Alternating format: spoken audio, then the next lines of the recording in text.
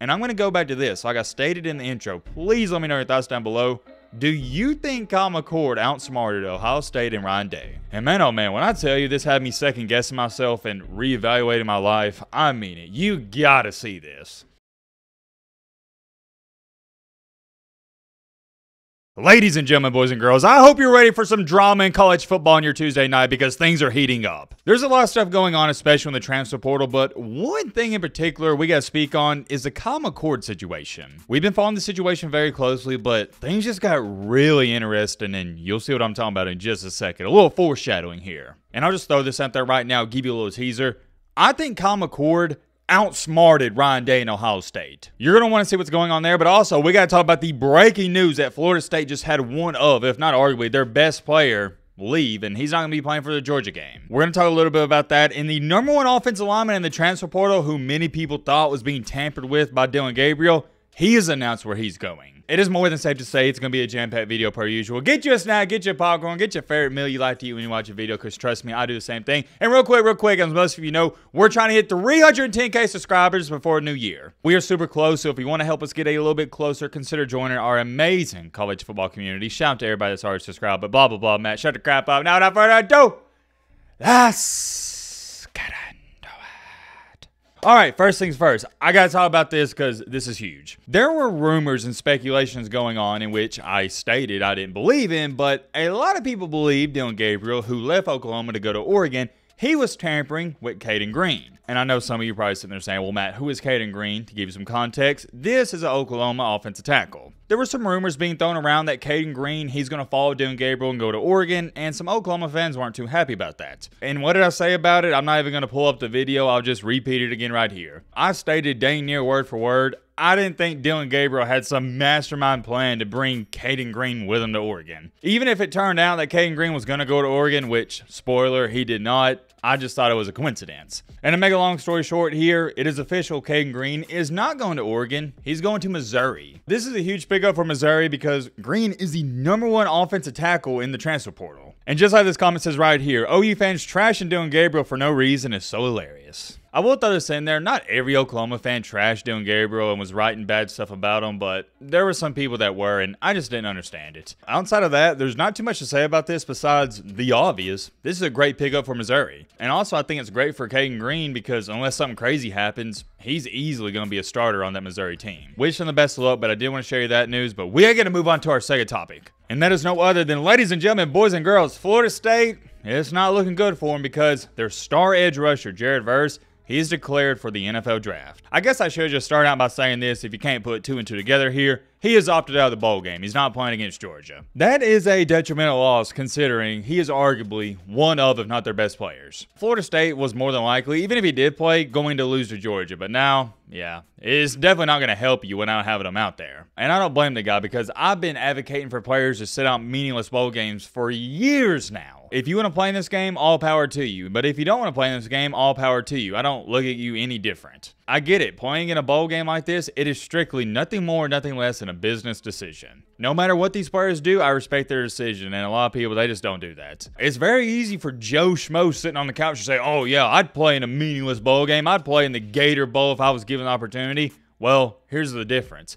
You're not given the opportunity. You're not in that situation. You don't have millions of dollars on the line. And the one example I just can't get out of my head, and I think about it time after time after time when talking about this situation, is no other than Matt Corral. I remember talking about it before the bowl game. I said he should have sat down because he would have been a first-round pick. Worst case scenario, early second-round pick. Matt Corral was balling out that season, but he decided to play in that bowl game against, was it Baylor? Yeah, I think it was Baylor. And we all know what happened. And I also believe it was on the first possession. Matt Corral, he got hurt, and pretty much as I hate to say it, that was the end of his career. Because ever since then, he wasn't given a real shot in the NFL, and that's it. So if you need a reason as to why you shouldn't play in a meaningless bowl game, take a look at Matt Corral. That's all you need to see and know. But getting back on track here at Jared Verse, wish him the best of luck. He's going to be a first-round pick. I don't think he'll go in the top 10, but I could see him around that I'd say 13, 14, 15, 16 range. Who knows though? He might go in the top 10 at number 7, 8, 9, and that wouldn't shock me either. I could talk about that all day, but we gotta move on to the main topic of Man on Core, the main reason you clicked onto this video. What in the world is going on with Ryan Day, Ohio State, and no other than their former quarterback, Kyle McCord? To make a long story short here, you should know this by now. I'm not giving you a brief run through. Kyle McCord entered the portal. Now, whether he wanted to leave because he just didn't like it, or the coaching staff told him, hey, we're probably going to go after somebody else, that's up for debate, and I'm not here to talk about it because it doesn't even matter.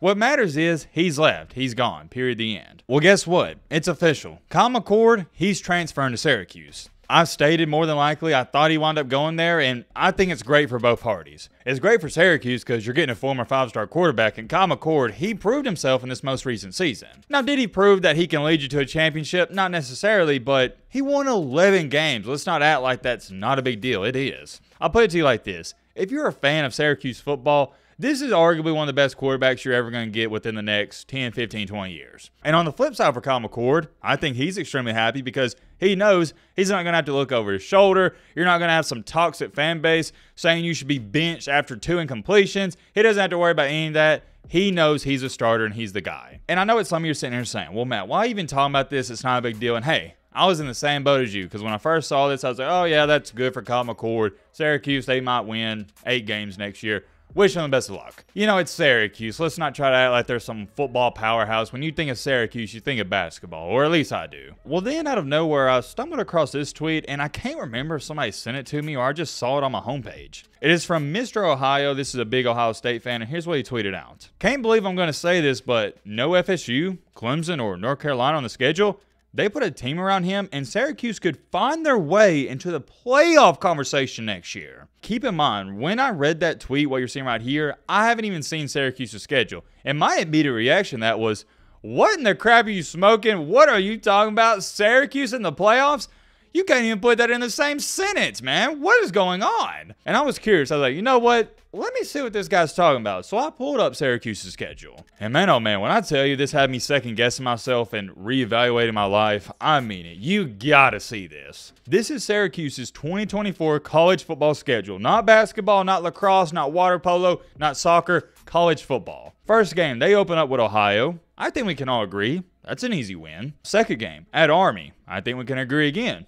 They'll probably win that game. After Army, you got Holy Cross. Easy win. Then after Holy Cross, you got one of the worst teams in the nation, UConn. First 4 games, easy dubs.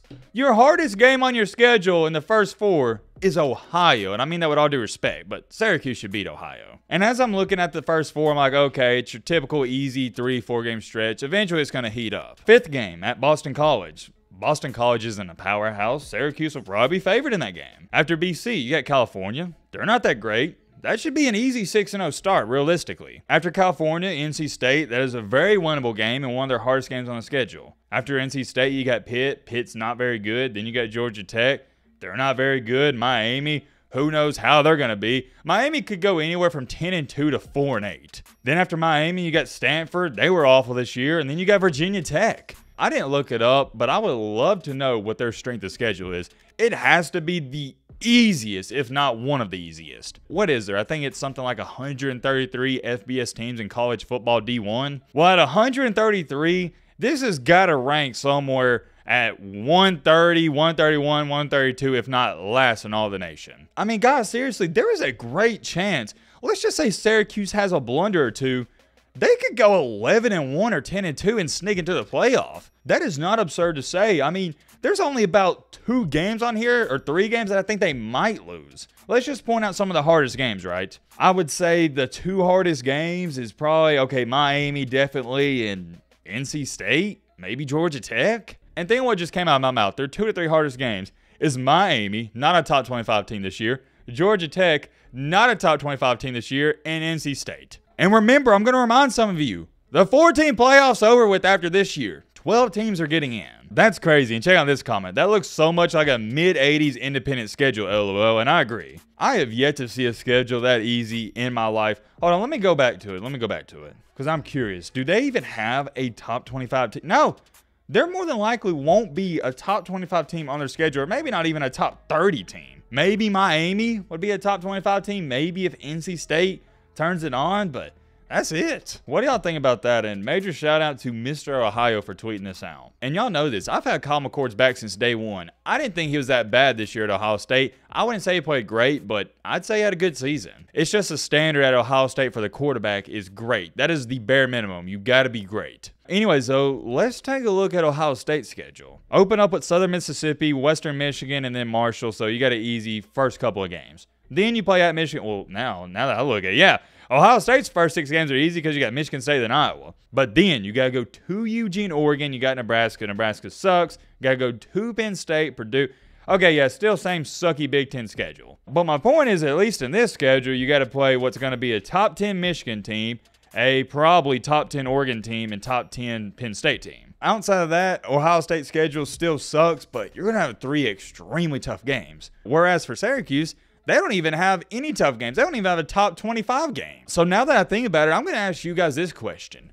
Do you think this persuaded Kyle McCord's decision? Because I think it did. Because I'll tell you right now, and I think everybody's in the same boat as me, I'd much rather play against this schedule you see right here than Ohio State's schedule. Granted, Ohio State still doesn't have that tough of a schedule, but it's tougher than Syracuse's. And it also goes back to Kyle McCord doesn't have to worry about being benched unless he's playing straight up awful. But he doesn't have to worry about fans calling for his job and etc. like he would at Ohio State. And I'm not saying there's anything wrong with Ohio State fans holding their quarterbacks to a high standard because that's the standard. It's just what's going to happen. It happens at Georgia, Alabama, everywhere. It's just really interesting, though, because we don't really talk about this too much when we talk about players entering the portal and wherever they decide to come out of high school. Because I do think stuff like this, the schedule and how hard it's going to be, it does somewhat go into the players' decisions. And I'm going to go back to this. Like I stated in the intro, please let me know your thoughts down below.